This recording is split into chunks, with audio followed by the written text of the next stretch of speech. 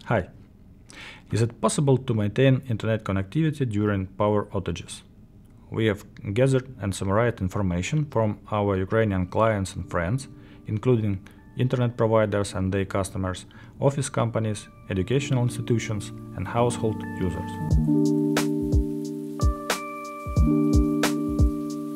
Today, we are going to delve into several successful scenarios for staying connected when electricity is unavailable using MikroTik devices in case if your internet service provider or mobile operator can continue offering services such as during a blackout.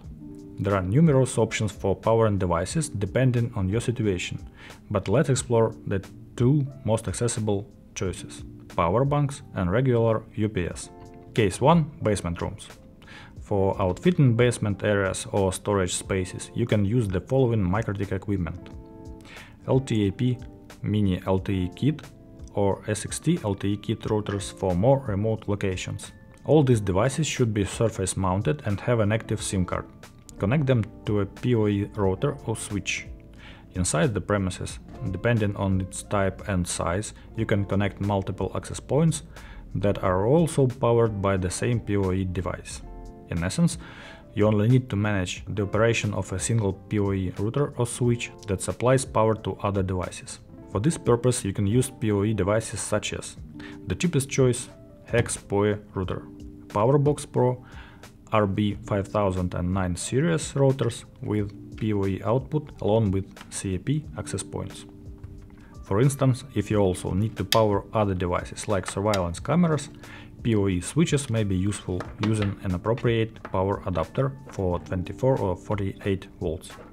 Cloud router switch 112 8P 4S in or MikroTik NetPower 16P router.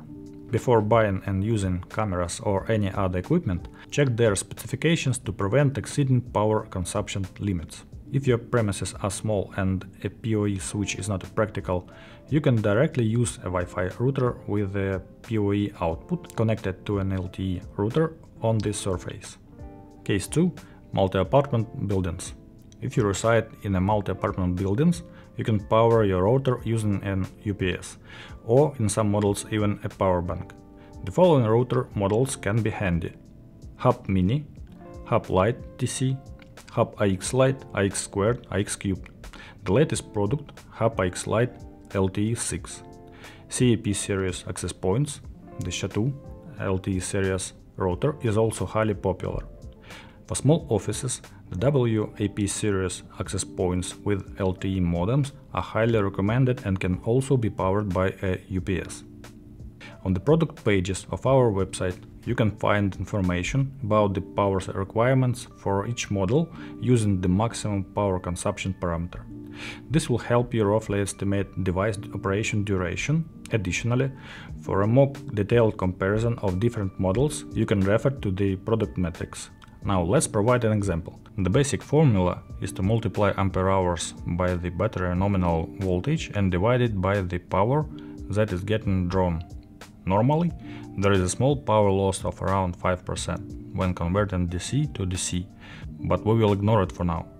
If we want to calculate the approximate operating time for HEP AC square using the small power bank, we can take 21 watts from our product page listed as maximum power consumption. That works out to be about 2.7 hours, but the router will not draw that much the whole time, so realistically it could last something like 3 hours. When it comes to calculation for UPS, we should add a coefficient of 0.85 to our formula, as converting between AC and DC results is greater in losses. My UPS has a battery capacity is rated at 81, which is the ampere hours already multiplied by nominal voltage. So if we multiply that by our coefficient and divide it by the Hub AC square max draw, it works out to be about 3.27 hours or 3 hours and 16 minutes. Please note that the calculations are based on the maximum power consumption. However, in practice you are unlikely to reach the device's full load.